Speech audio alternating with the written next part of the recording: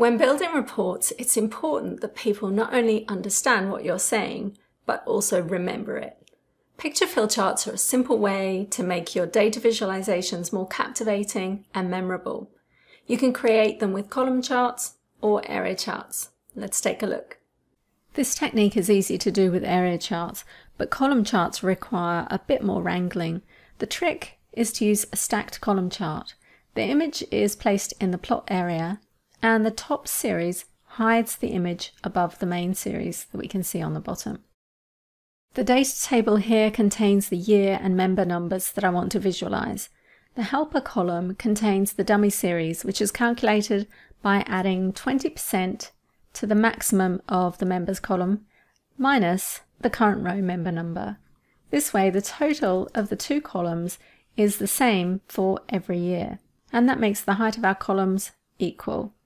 I'm just going to delete that. Let's select the data, and then on the Insert tab, I'm going to insert a stacked column. Let's just bring it up here closer to the data, and I'll make it a bit bigger. The first thing is the year has been interpreted as a series rather than the axis labels. Let's right-click and select data to fix it. So here with year selected, I'm just going to remove it. And then I want to edit the horizontal category axis labels. And here I'm going to select the year values. And that's fixed those two issues. Next, I want to set the gap width on the columns so that there's 0 gap width. So Control-1 to open the formatting pane, and let me just drag it over from the dock so it's closer to the chart. So we want the gap width to be 0. And then I'm just going to turn off the chart title, grid lines and legend. You can add a title to your chart if you want. I'm going to leave it out for the purpose of this example. Next, I want to fill the helper series with the same color as my chart fill. So if your chart has a specific fill color, then you'd match this top series to that. Mine is white, so we're just going to format them in white. And then the bottom columns, I'm going to set the fill color to no fill, so that when I put my image in, we can see it through the columns. Now the chart appears empty, but don't worry, it is all there. Next, we need to choose a picture to use, but keep in mind that if the picture has a lot going on, the reader will be too busy looking at the nice picture instead of reading and interpreting your chart. For example, I find this one distracting because the light parts of the image above the horizon are quite different to the lavender fields below. So instead of drawing your eye to the top of the columns as it should, your eye is drawn to the image. Now I'm going to use a Microsoft stock image that I can get via the Insert tab, Pictures, Stock Images, and these come free with Microsoft 365.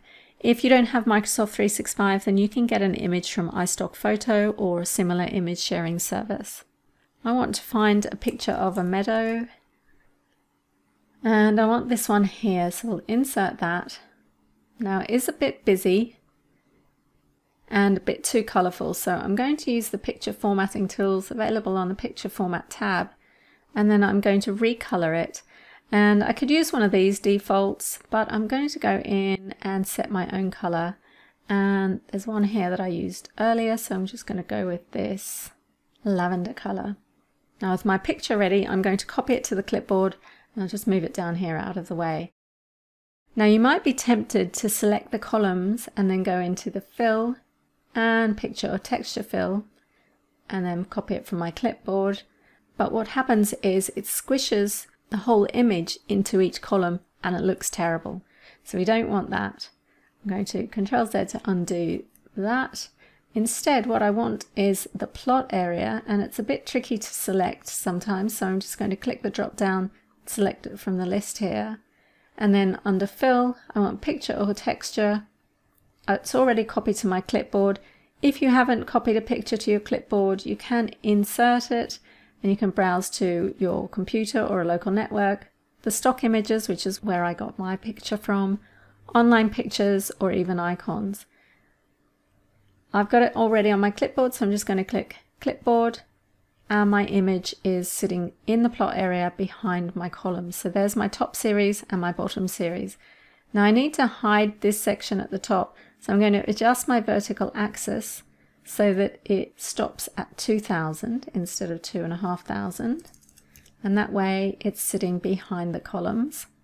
Now I need to make these look more like columns. At the moment it's just one big blob, so with them selected I'm going to format the outline in white, and we just need to make it thicker, so we'll give it this 4.5 point, and now we have a column chart with an image that spans all of the columns. Now I'd like to add labels to this chart, but the labels won't stand out on the top of this picture, and because it's a stacked column chart I can't set the labels to sit above the columns. What I can do is I can borrow these columns and put my labels in there. So let's go and do that. Data labels, more options, and then in here I want no leader lines. I don't want the value for the helper column. I want to choose value from these cells, which is the value for the bottom columns. Click OK. There they are. Let's sit them inside the base. So they're currently sitting inside the base of the helper columns, which is also above my main series. Now that I've got the columns labeled, I don't also need to see this vertical axis. So let's go down and set the label position to none. We also need to go in and put no fill for this line here, otherwise it will show up. And there you have a column chart with an image fill that spans the chart. Just keep in mind that we've fixed the maximum height for the vertical axis, so if these values change you may need to alter that axis. Area charts can also have a picture fill, and it's much easier to set up. Here I've got Microsoft share prices for the past year. Now I don't need a helper column for this data, so I can just go ahead and insert a regular chart. So we want an area chart. Let's bring it over here and I'll make it a bit bigger. To apply the picture, simply select the area, and then on the fill, picture or texture, let's remember the one from my clipboard. I'm going to choose a different one, so let's go and find a stock image. And we'll search for images related to computer. Now it's important that the image you choose won't be too affected if it's distorted, because it will be compressed to fit the dimensions of the chart. I'm going to choose this one here. It's a bit abstract. And there you go. Now if you want to give the area a bit more definition, you can add the price series again. Before I do that, I'm just going to go and remove the title and the grid lines. And then I'm just going to select all the prices again, copy them to my clipboard, click on the chart, Ctrl V to paste. Now I want to change the series type here, so in the chart design, change chart type. This one I want to be a line, and click OK. So we can leave it orange, it's a bit in your face, so let's tone that down. We'll make it a solid line, and we might set it to this bright blue color. And I'll just make the line a bit thinner, and that just makes the undulations easier to see. I hope you found this tutorial useful. Keep in mind that picture fill charts are suitable for infographics and fun reports, but I wouldn't necessarily use them in corporate style reports.